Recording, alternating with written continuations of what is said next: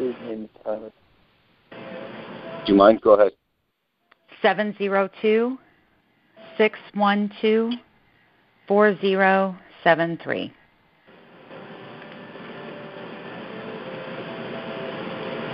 All right, Tyler, expect a call from me tomorrow. Yeah. Yeah, Godspeed, sister. That's awesome. They're not real pleasant. So I have a question for you because you were talking about, a call going on again tomorrow. Will it be the same phone number, same code? As stated earlier, this is I was just referred this HD version of the software that I'm using right now to do this. Okay. I think I can keep the number. I think this is hardline to one specific account. So as of right now, I'm going to say yes. Okay. If unfortunately that plan may change, what I would recommend is the best thing I can do is if people are staying in contact with me on Facebook directly. Again, if you type in just the words "free to people" all at once, I'll pop right up. Okay. And yeah, add me as a friend. I'm open game. I'd love to be in contact with as many constitutionally minded good people that are out there. A lot of leaders and people that can help spread the word. Because that's really about what I've been trying to do is network and wake people up. And obviously it's paying off. We had 120 some odd people on this call earlier, and I'd say a good majority of them were leaders of different administration pages, groups, etc. That they're all trying to do the same thing, and that means a lot. And it sounds like we can really get some stuff accomplished if we do keep this open. So please, spread that out, and I'd expect at least by 5, maybe 6 Central tomorrow. It should be at full throttle again. I'll try to leave it up in between that. But did you get the callback number, by the way, to play this whole conversation back if you ever wanted to? I did. I wrote it down. I'm awesome with a pen. Perfect. That's why I was asking. Yeah, anybody who hears this, feel free to let people know you've got full right to rebroadcast any portion of this. It's free reign. Very cool. Feel free to get it out just to let people know that there are people trying to do the right thing out here. Hey, Is there any chance I could get that callback number for the round group? Yeah, please, by all means. It's the same area code and same prefix as this conference call number, but the last 4 digits are 1399 instead of 1300. And then there's this audio key that we're giving me. I have not used this feature yet, but it's telling me to give you guys pound 9142 and then the number sign again. So pound 9142 pound should be able to get you a playback of this 9142 is the code? Yeah, and there's a pound before and after that. Okay. My pen died. I had to find another one. So it's the same phone number, but the last 3 letters are different? All right, let's try that one more time. The phone number you're on, the conference call we're on is 559-726-1300. The playback number is 559-726-1399. Okay. There's an access code. It's called the audio key, if I'm not mistaken, is pound 9142 pound. Okay. And that's all I got. Other than that, add me on Facebook, and I'll do what I can to get this broadcasted. I'm seeing a couple new features here to be able to broadcast this some other way, while still achieving what we've just done with the conference call. So I'm going to look into those features. I definitely need to get some sleep, though, and I got to be at work in about 7 hours. So definitely get some sleep. And, Brian, you should get in touch with David Vanderbeek out in Nevada. Awesome guy. Vanderbeek's heading there, if I'm not mistaken. And I've got one of the people he's supposed to be meeting up there. He's going to be boots on the ground with a are you familiar with the GoPro camera? Yeah. The Heroes. It's a broadcasting wide lens camera that he's going to be using. He's going to have a laptop out there, so he's going to be searching. He knows a couple of the administrators that are going to be there of other groups. Keith Broders, which runs the Constitution Club, who's close in there with Richard Mack, and then Vanderbeek's supposed to meet up there with him. So I'm hoping those are going to be some of the people on this call tomorrow to kind of give us some other perceptions other than what we've gone through over this last 6 hours. Well, I've only been with you for a little over 3, but you're awesome. Go get some sleep. John Constitution here. I just wanted to thank you for putting this on. It's the first time I've even heard about this. I do hope the cooler heads will prevail in this, and that everybody just keeps the right mindset on it. You know what I'm saying? That nobody wants to start a war. No, Amen, exactly. brother. I mean, Well, Brian, I commend you for being a patriot, not just patriotic. There's a lot of keyboard warriors out there that they type and they share and they do this and that, and they are not proactive. So I want to tell you I commend you on what you're doing here. And I will be calling again tomorrow. Hope you rest well, sir. hey, thank you too, brother. I appreciate the kind words, man. I look forward to, crossing paths with y'all. It's got to be over the internet. I'm a friend you on Free the People. I'm a friend you, and right. I'll shoot it out there, and you'll be able to see my awesomeness. Hey guys. Awesome. Hello. Yeah. We can hear you. Hi, this is Michael Benghazi from Boynton Beach, Florida. Great. Yep, Mike, you just added me on Facebook, bro. Yes, just add my page in. You can drop any links on it. Yeah, you just added me personally a little minute ago. Yes, Anti-Mainstream is the name of the page. Anti-Mainstream. Oh, okay. Hey, before I head out, let me plug in Facebook.com group CSF.member. That's Constitutional Security Force 3%.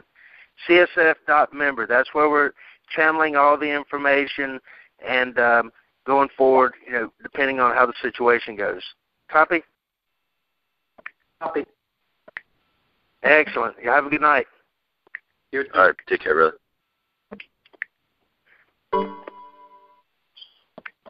So we're down to 25 people, man. And Eric, you're still up there, right, brother? Yes, sir. I'm still here.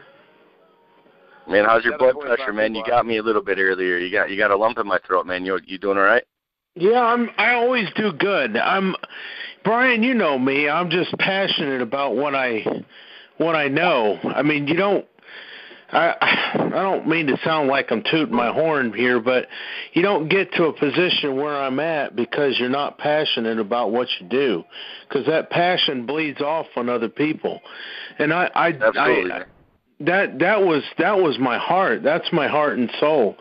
And everyone listening on this call right now, I'm a real person. I'm a real dude. I'm just some guy who lives in Tyler, Texas, who God grabbed a hold of a few years ago and said, "Hey, you need to get involved." And I went, "Who? What? Wait, me? Yeah. Oh, yeah. What?" So I got involved, and I started looking around. I did a little research. I've never really had the luxury of being asleep anyway, because my mother started on me when I was about 7, and I could tell you all things that would just completely just blow your mind. But the truth of the matter is that God reached down and He got me involved. He put me where I'm at today. It is not by my own doing. And I'm passionate about what we're doing here. It's what needs to be done. It's like I said before, where do you draw the line? Where do you start? Where do you start? Where do you stop?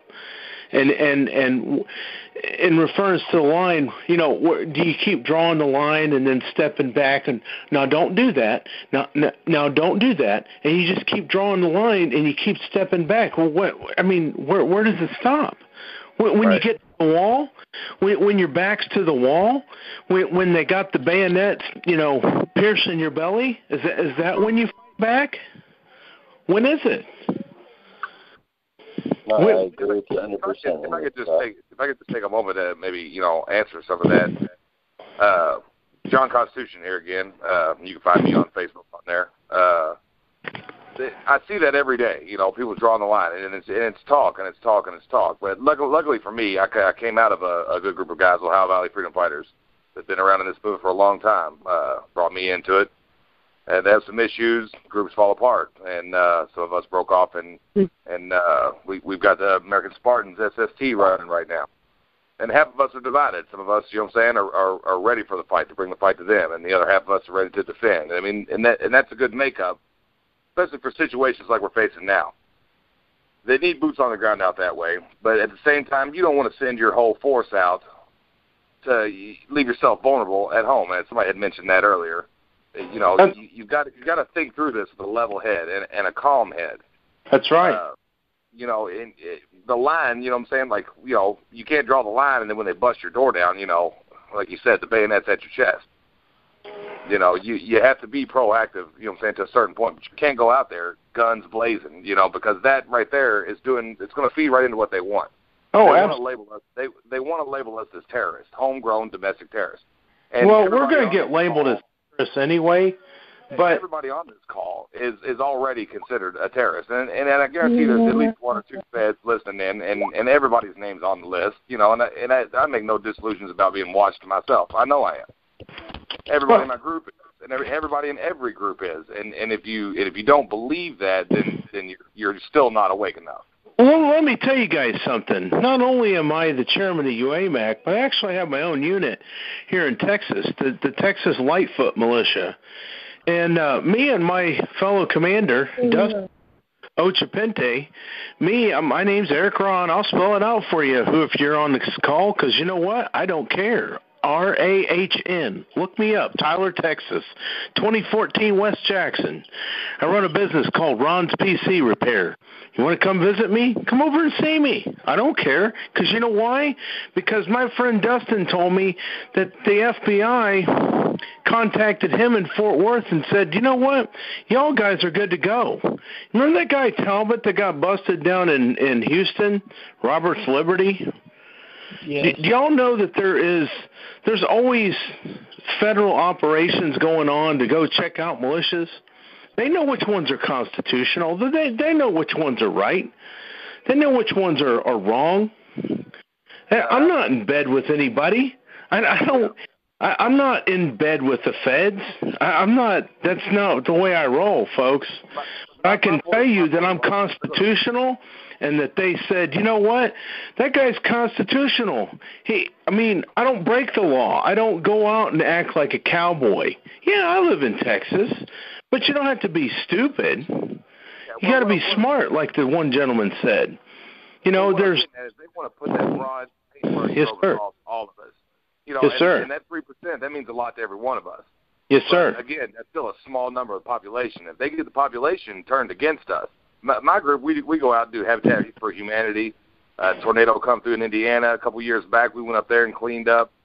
We're looking into doing Friends and Neighbors program this summer, helping the elderly out, and just putting our name out there in a positive light to try to change, the public eye. Yes. Of the militia group and being proactive like that. You know what I'm saying? And every group needs to get out there and do that. Not hide in the woods, you know what I'm saying? And you've got to get yourselves out there. You know, I mean, somebody said earlier, to not be so open about it. But I've had logos printed up, and it's on the back of my truck, and it's everywhere that I go. I mean, hey, sir, let me share something with y'all. The United American Militia Advisory Council, UAMAC, is strictly constitutional and embodies all constitutional militia units in these United States of America. UAMAC's purpose is to unite them into a single, undivided, and communicating operations force for freedom and liberty for all, with common aspirations and goals. UAMAC's primary mission is to create a nationwide training, communications, and intelligence network. UAMAC's secondary mission is to improve and repair the image, reputation, and appearance of the American militia in the public eye through public relations campaigns using all available media avenues. That is UAMAC, and that's what I'm the chairman of, and that's what our goal is. We need to repair the militia. The militia is so, I'm going to use a military term here, soup sandwich. Y'all know what that means, don't you? It's a soup sandwich. You ever try eating a soup sandwich? It don't work so well, does it? It's not going to work out for you. Sir? Sir? Yeah. What'd you say? I said it wasn't going to work out for you if you try to eat a soup sandwich. Roger that, sir. That's exactly my point. Is it's a big mess, and we got to clean it up. But the only way it can't be one guy with this goofy title, i.e., me. Oh, I'm the chairman of UA. Who cares? It's not about me. It's about all of us. It's about all y'all. It's about we got to work together to make things happen. It can't just be one guy up here with some goofy title saying, "Oh, hey, look at me," because I'm nobody. I'm just some dude in Tyler. Okay, really. I am. I'm just some guy. And I don't care about titles. I don't care about rank. I don't care about any of that crap. I just want my freaking country back, okay? That's all I care about. And if the only way it's going to happen is if we unite together as a nation and we stand as a wall, as an impenetrable, inseparable, undivided wall against this tyranny, against this rogue administration. And we have to stand together. And the only way this is going to work, and it's as much a political war as it is an ink war, we have to, the general public who's not really awake, they need to see us in a positive light. And they need to understand that the militia exercises extreme, and I cannot emphasize that word enough, extreme restraint. Extreme restraint. I'm going to repeat that a third time. Extreme restraint. Even if we got fired on, we shouldn't be the ones to just unload. We should maybe... Okay, hey, whoa, stop. At least try to stop it. Hey, just whoa. But there comes a point where you have to defend yourself. Now, I don't know what y'all know. I don't know anybody's religious background or any of that sort of thing, but I believe in Jesus, and I've been a Christian all my life. And there's a couple articles on the internet that talk about, you can just Google it. Google biblical self-defense. You'll find out that Jesus wasn't a pacifist. Jesus said, well, if they strike you on one cheek, if they strike you on, if they strike you on the left cheek, then turn the other cheek. Okay.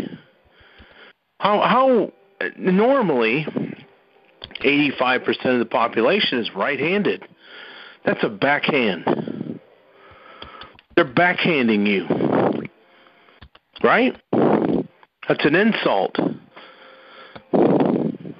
Doesn't say anything about them hitting you on the left side. I kind of messed that up a little bit, but you need to go back and read that scripture. Because it talks about one side, and the side that they're hitting you on, that he tells you to turn the other cheek, would be a backhand. It would be an insult. The other way is a defense. And it doesn't say anything about that. And there's a whole bunch of other stuff in there that you could read. I could go on and on and on, and I'm going to stop here because I don't want to overtake the call and run a bunch of people off. How many people you got still on the call, Brian? Me. 22. 22, okay. William, I'm still Deborah, here. Denise, Barbie, Mickey, Fred. I was afraid I ran a whole bunch of people off. Max, Marcus, and a bunch of anonymous people. Okay. I guess I'm only anonymous. And see, y'all get me all worked up, and I can't sit down. I get up pacing up and down the hall. I'm just passionate about what I do, and I know that the only way. Yourself an aneurysm, brother. We know that you're a hardcore patriot, man. I don't want you to fall to the ground, man, before the fight's over. So take a breather. No, I won't. I just Barbie, Deborah, we got plenty of ladies that need to speak up. I'd like to hear from some ladies. You still on there, Barb? Come on with it. I'm here. So where are you at with all this, man? You see all these, young bucks and older bucks, trying to get together, make things happen. Give me a woman's perspective of what's going on here.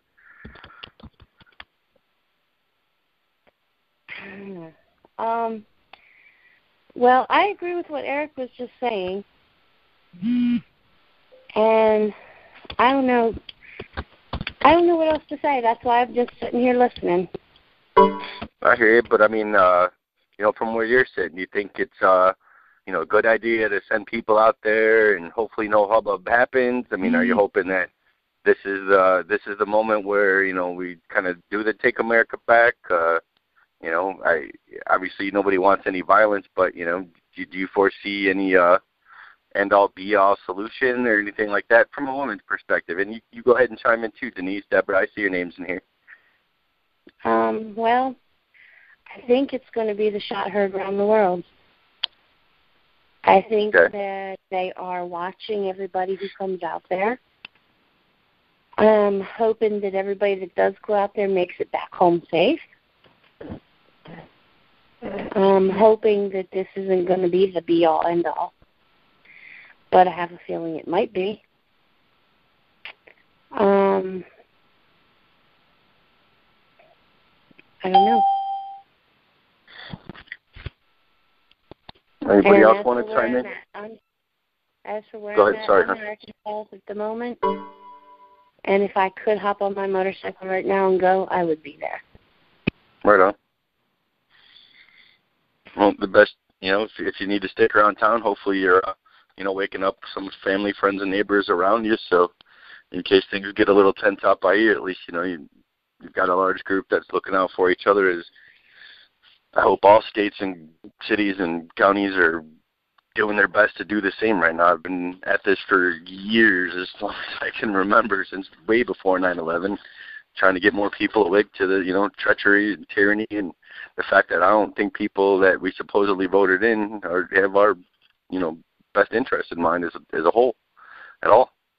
I totally agree money grabbers and tyrants, and people talk about, I don't want to get all conspiracy theory right now, but people, have different mentions of like aliens and things like that when you get into conspiracy theory. But I'm thinking that these people that are in power are so inhuman at this point that what else are they? I mean, I don't want to say, okay, yeah, they're out of, but they're not human anymore. What is happening? Are they that evil and Satanist that they want to push us into a corner and really kill all these people that don't deserve it? I mean, we're supposed to be the people who put them in power, yet they want to kill all of us off. I mean, literally, they're terraforming. You can tell, every aspect, everything we ingest, drink, eat, air we breathe. Now they're going for the land. They already screwed our credit with the houses and the bubble and the economy. And it's like, you can't do that shit by mistake. No. Excuse my language. And as far as talking conspiracy theory, it's not necessarily that it is a conspiracy theory, but everything has been laid out for the public. And the public has just been eating it like they were drinking the Kool-Aid. Agenda 21 has been out there for 3 years. Have you all seen the Georgia Guidestones? Yes, seen them. No. Not with my own eyes, but read them. I've seen pictures, that's all. I mean, they laid it out in blocks of stone, Yeah, right there for everyone to see. It's all out there. And Brian, I'm insanely curious. How old are you? Who, me? I'm sorry. Yeah, Brian, how old are you? I'm just curious. Being nosy. There's a couple Brians. Me, the one running the call? The one running the call, yeah. Oh, sorry. I'll be 40 in January. Awesome. Okay. Just insanely curious. I'll be 39 in June. I was just wondering. You just sound very cool. young. I still get carded for lollipops. I was at the mall the other day, and somebody asked me if I lost my mommy. Nice. Nice. I'll surprise you even further. I just turned 44 in February.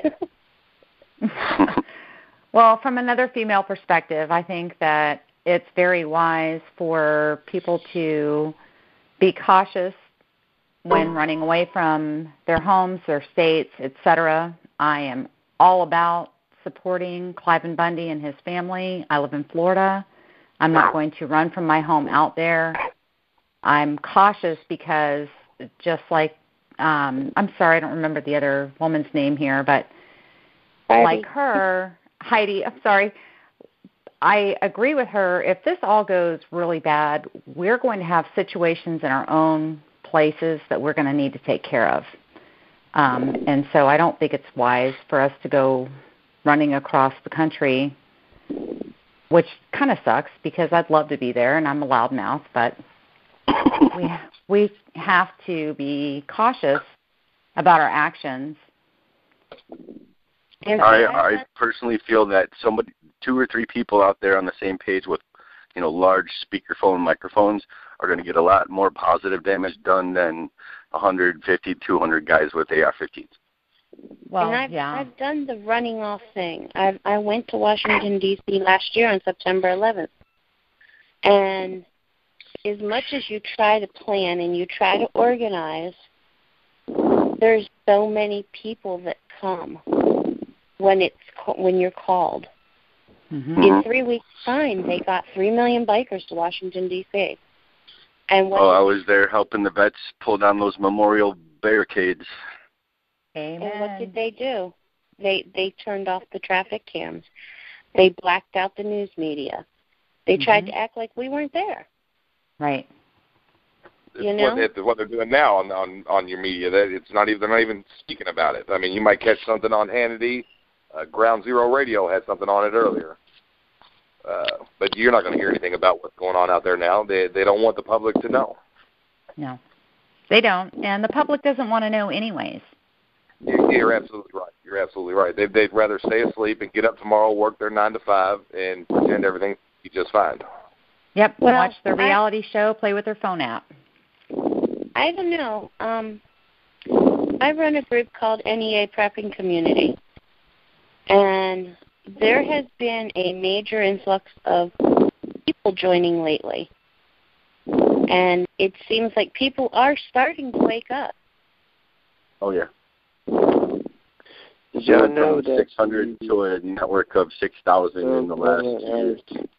Actually ban free speech on over 60,000 acres of public land.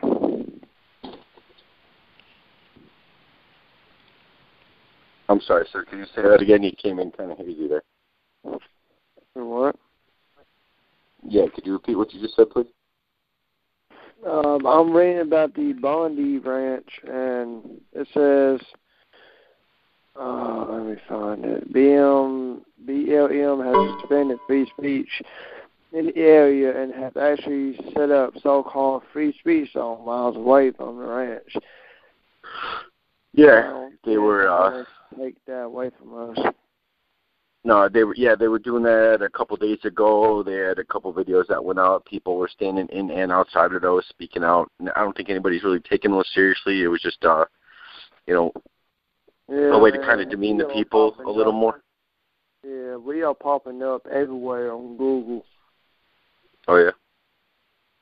Well, 2 years ago, there was a trial down in Florida for Casey Marie Anthony. In front of the courthouse, there was a freedom of speech area put up. Yep. And nobody had a fit about it. Nope. Oh. I mean, nobody sees anything inherently wrong with a free speech zone. Like, our whole country, border to border, is a free speech zone. Amen. Should be. I agree. I mean, you don't follow unjust laws, and then I say this, on occasion, it was a law one time that black people had to sit in the back of the bus, and it didn't make it right. Nothing about it was right. And just because it's a law doesn't make it right. It's not a constitutional law. It should not be followed under any circumstances. Preach it. I don't think I'd ever walk into one. I'll stand next to it, catch it on fire, and keep talking. Well, let's see. I'll bring the gasoline and the lighter. Yeah. I think our caller, the guy moderating all of this, needs to go to bed. Yeah. I'm going to give it another 20 minutes and I'll hit it. Okay, well, we just keep him up. I'm just playing mom here. Again, I appreciate this. This is the first time I'd heard of it, and I would definitely be back into it tomorrow. I just wanted to listen for a while before I said anything to hear what other people were saying. Yeah, but this is the first time we did it. It was all spontaneous. It just had to be done, and Commander said, go ahead. It started off, it was going to be just for the Illinois Sons of Liberty, my group, but we decided to kick it up a notch and just said, screw it, let's invite everybody. We need more feedback. We need boots on the ground. We need to know what the military's thinking, so we just spread the word, and a lot of administrators got a hold of more administrators, and this turned out to be a really successful call as far as I know. I'd like to tomorrow try to get some of the more people that are there. I mean, if we had Richard Mack or the rancher's wife or the rancher himself, more guys that are there, boots on the ground, preferably even active guys that are out there. Hell, I don't care if Blackwater gets on the phone, just somebody tell us something so we can see who's willing to just stand down and squash this before it gets any more out of hand yet. Who knows, fire the first shot, something very the last thing we can happen, I'm not looking forward to that, but it's a fact that it can happen. Yeah. The switch for the best, is a war. That's the last thing we need. I hear you, man. Brian, I would love to give you my phone number, and you can call me tomorrow whenever, you're off work and rested and stuff, but that way I can share with you David Vanderbeek's phone number, because I really seriously think he needs to be involved in this situation. He will want to be involved in it. Yeah. So that way, I'm giving out my stuff. You're not giving out yours. My phone number is 407-323-9584. My name is Lee. You can find me on Facebook under MJ Liberty. But I would really love to chat with you tomorrow, because I think between you and there are a lot of people who can benefit from what you're doing right here. That's what I'm trying to achieve, and this could be used for future situations. I mean, I think it's a great idea. We've had a lot of success, with this thus far. I'd like to see the capacity get even close to 1,000 someday. It'll take a lot to negotiate and try to keep people on the same page. But I can say this actually went really successful. I'm glad people showed a lot of mutual respect. I've been in other calls where there's hotheads. If you noticed, I had to mute a couple people permanently a little bit earlier in this call, just to kind of let other people have room to speak, and I think it all worked out. I think it was great. MJ Liberty, are you in Arizona? No, I am in Florida. I grew up in Arizona. I always want to go to Florida. Florida's not bad. It's not Kentucky, but it's not bad. Oh, I love Florida. It ain't Texas either. I lived in Texas, brother. Sorry, I couldn't help that one. I lived in Center and Texas.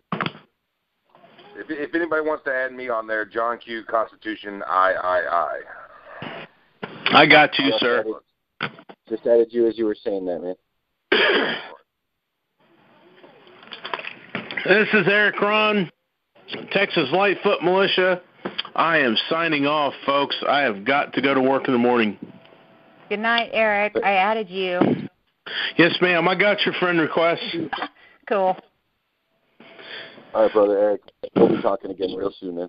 All right, sir. I'll holler at y'all. Night. All right. Keep the information going, and thanks again, everybody. Yes, sir. Good night. Good night.